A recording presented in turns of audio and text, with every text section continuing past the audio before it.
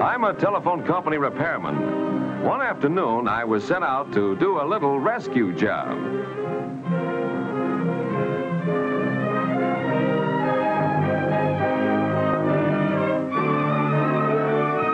A telephone pole doesn't make a very good landing field for a model airplane.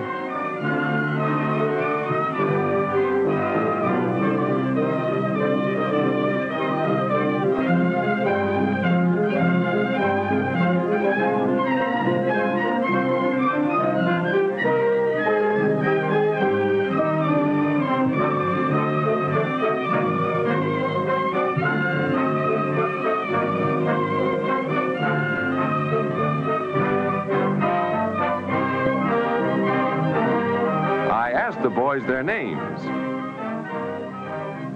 One was named Pete Morrison, lived nearby.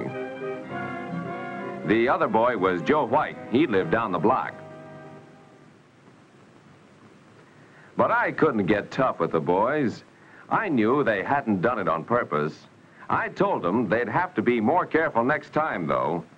Telephone lines are a mighty important part of our town's communication system. I asked the boys if they knew what communication meant. Joe said he guessed it meant people talking to each other. That was right in a way, but communications is much more important than just talking. When you crook your finger at somebody, that means, come here. That's a kind of communication too, just like talking. It transfers an idea. That's what communication means. Transferring an idea. Do you know what would happen if all our communications suddenly stopped working? I asked the boys that. Why, for one thing, I said, there wouldn't be any programs on the radio. No more serials or adventure stories. No more funnies either. Radio and newspapers are kinds of communication too, but communication is a lot more important than serials and funny papers.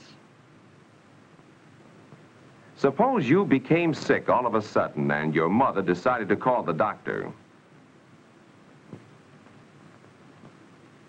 If the phone was out of order, it might be hours before he could be reached, and that could be serious.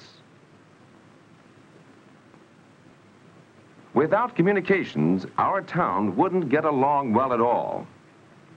But we could still talk to each other, Pete said. Pete was right. Talking together face to face is a form of communication. That's the simplest kind we have.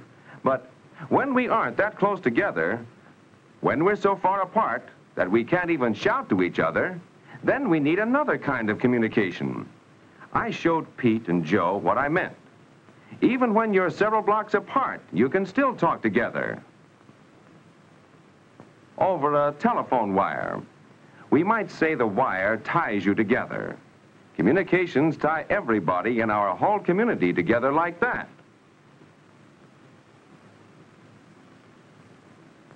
The postman carrying the mail also helps connect everybody in our community. Our community is tied together by many different lines of communication. While I was talking to the boys, I had an idea. We played a game of make-believe.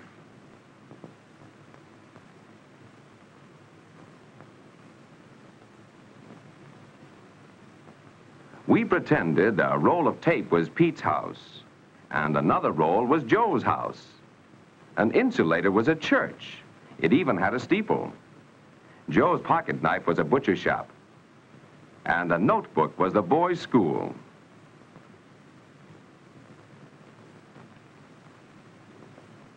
I put a wire between Joe's house and Pete's. There was a telephone connection at Pete's house and a connection at Joe's house. The telephone wire tied the boys' houses together. In the same way, we connected the boys' houses with the butcher shop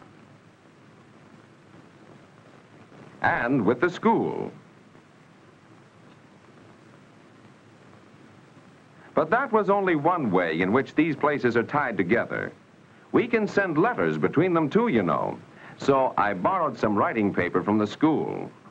We pretended the pieces of paper were letters. As the boys knew, a letter could be sent from Pete's house to Joe's. The butcher shop could send a bill to Joe's house. Mail could be sent between all these places. But what about the church, Pete wanted to know. I said, sure. We can telephone or send mail to the church, too. But there's another way a church can communicate with us, isn't there? The boys couldn't guess how. They hadn't thought of the church bells. The bells say, come to church, come to church. I explained that you hear certain kinds of communication. What does the alarm clock say? It says, get up, time to go to work. What does a factory whistle say? It says, everybody quit work, time to go home. What does the siren on the fire truck say? It says, get out of the way, there's a fire.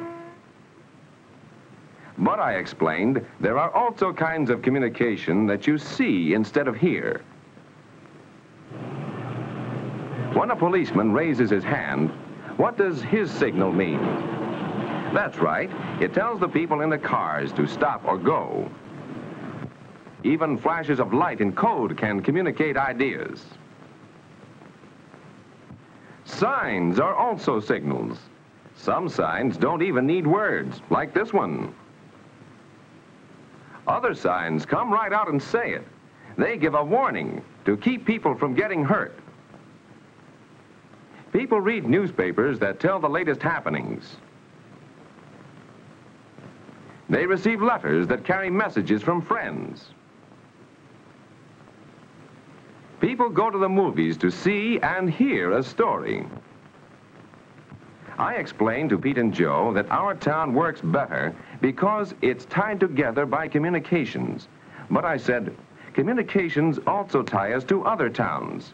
We played make-believe again, pretended a rock was a big city far away. When I asked the boys what kind of communication tied us to the city, Pete thought of one right away. Mail, he said. Then Joe thought of another kind of communication. Telephone long distance.